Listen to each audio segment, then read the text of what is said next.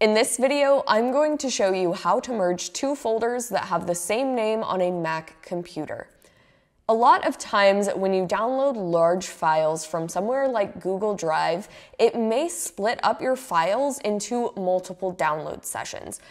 In this case, we were trying to download some photos from Europe, but our photos from Berlin got split between these two downloads. So we want to move these all into this main Europe photos folder. If we just try to select these and drag them over, that Paris folder is going to move over fine because there were no conflicting folder names. But since we have a folder named Berlin here and a folder named Berlin here, it's going to ask us if we want to replace these files. Now, these folders contain different photos, so we don't want to do that. I'm going to open these up just so that you can see the names of the photos in these files and what happens when we actually move them.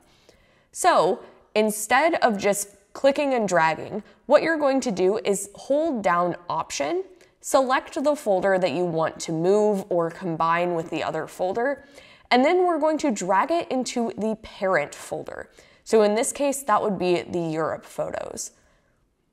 Now it will give us the option to merge these files. When we do this, that Berlin image 2 and Berlin image 3 will be moved into the correct folder. Now we can just delete the second download folder since all of our photos were successfully moved over. And that is how you merge two folders that have the same name on a Mac.